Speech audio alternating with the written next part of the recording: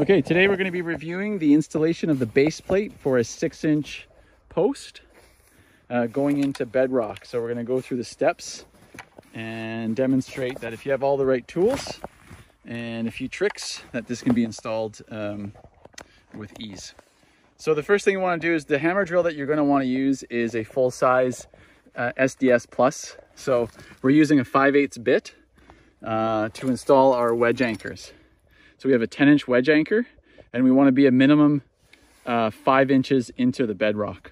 So that will ensure that we get the structural integrity of the bedrock anchor, or what we call a wedge anchor, and still have enough thread to protrude. Now, if we, depending on the camera angle, it might be hard to see, but we have some elevation difference in the base plate. So we're going to want to make sure that this is level. And based on the elevation difference, we want to take that into consideration to ensure that we have enough thread. So you would take your lowest corner, level off the base plate, and measure that height. So in this case, we have 2 inches. So if I level this off, this corner here measures 2 inches. So given that I have a 10-inch wedge anchor, that's still going to leave me 3 inches of thread, which will allow me plenty to make any necessary small adjustments and to lock it down, because we're using a double washer and double nut application, so that the plate sits in between the 2 washers, and that allows us to adjust it up and down to get it perfectly level. And the benefit of this system is that it's really easy to do with just the base plate, and then we can slide in the post and know that it's going to be perfectly level. All right, so one of the tricks you can do to ensure that your larger bit doesn't drift on you when you get started is you can use a 1/4 inch or 3/16 bit, and then get your center point where you want it first. And that way your larger bit won't drift on you. So we're going to go ahead, drill this first one, get things lined up, and then drill the rest of our pilots once we have our first anchor in.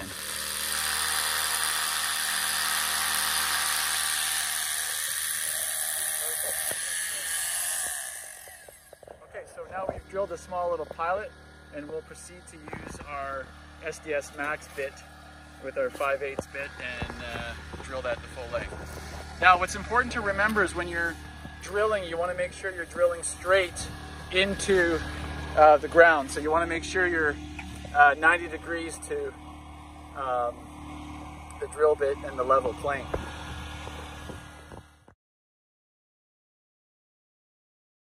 All right, so now that we've got our hole drilled, what we want to do is so if you've got compressed air or just any type of turkey baster or something to blow air down and get as much of the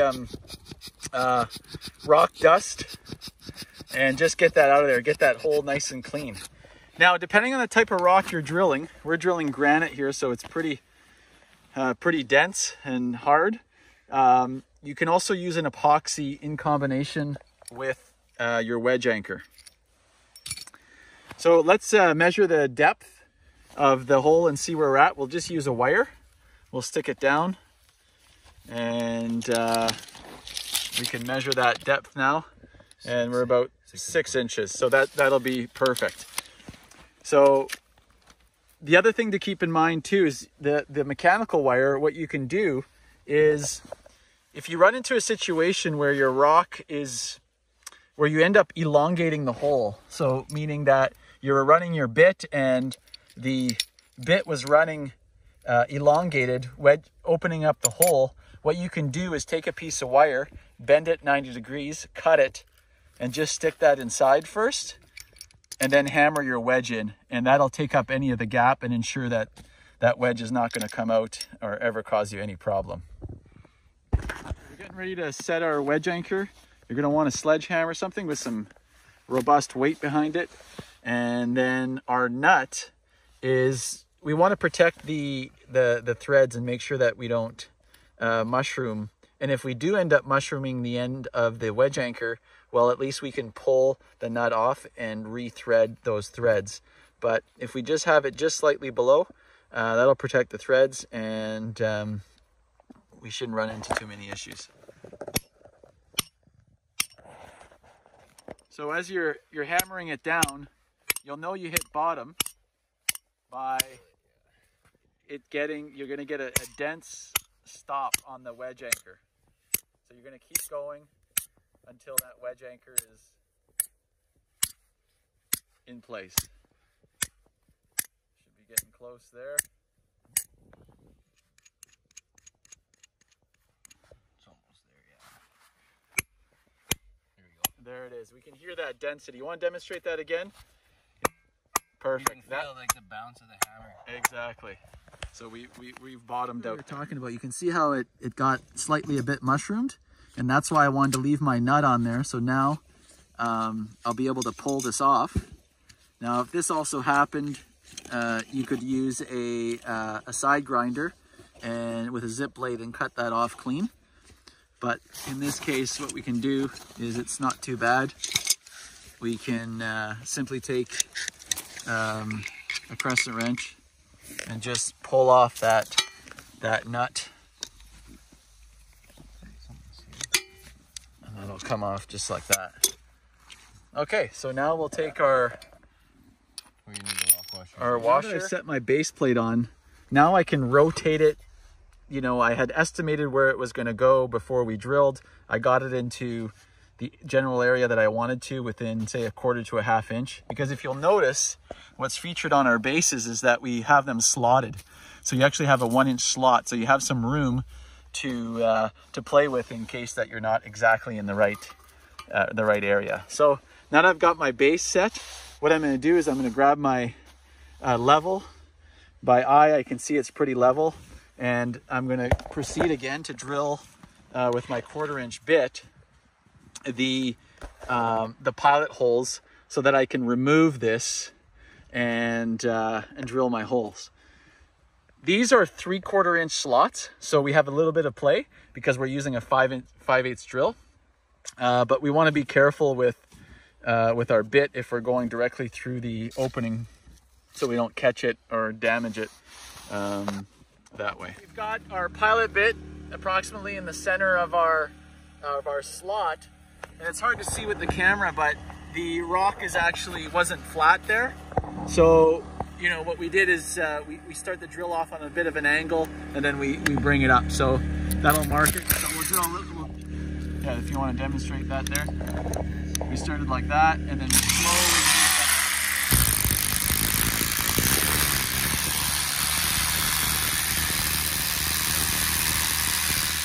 a little bit off.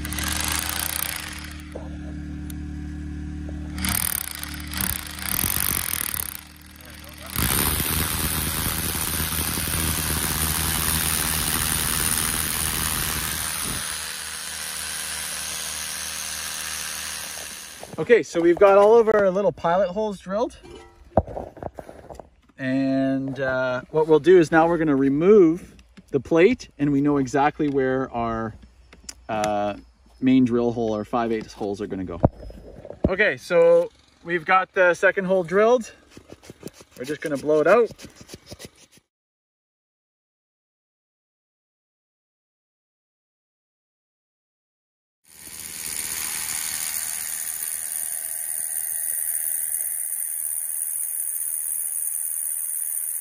The last hole drilled, we got 3 anchors in. We got the last hole drilled, and blow it out. Check my depth. There, excellent. Got about 6 inches, 6 1/4 there. And then now once we get all 4 in, we'll set our base plate back on.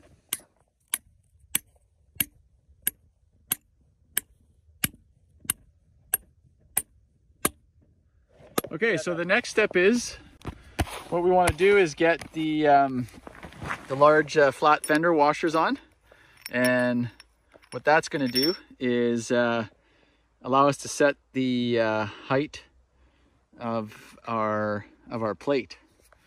So one of the things you can do is you can take a 2-foot level and get it approximately where you need to be with regards to your level and your bubble. And then you can do your final adjustments once you got your plate on. So you can simply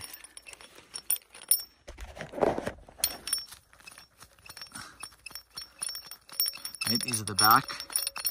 We're directly, the camera here is looking north, and so we're sitting on the south side. And so what I want to do is adjust these. Will be a little bit lower. And we can get these as close as possible to where they need to be. Okay, so now that we've got all our washers on and we've got the washers approximately where we need them to be as far as level, with just using our initial 2-foot level, we've got a pretty good spot for it. Now we'll just drop the base on. Everything should line up.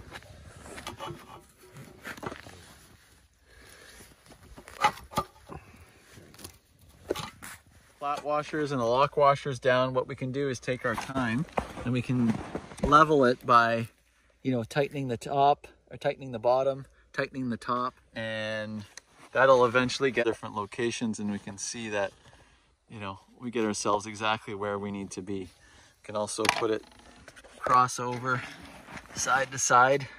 We can see there that we have it level.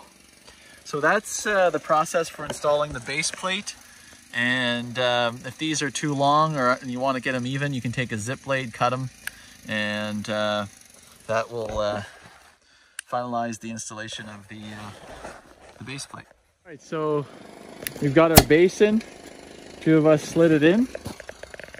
And then there's an Allen screw here that you'll loosen off, and that Allen screw is just in place right now to spread the clamp. So this piece of tubing on the base plate, so by loosening that off, we can see that it hugs it nice and tight, and then we'll finish it off by tightening up the 3 bolts evenly. Now on the bottom of this base plate here, there is a hole for drainage, so any water that gets in there, there's a 2-inch hole underneath this base plate to ensure that you know, there's no standing water that can create rust. And then we just leave the set screw there. If ever you're working on this again or you need to remove the post, at least the set screw is there to remove it. But once it's installed, usually you're not removing it. Center. So we're tightening it evenly. Good. There you go. And if you're not comfortable with using an impact gun and gauging the tension, so we can see the gap that I was talking about. That gap there is going to be about 5/8 of an inch all the way down.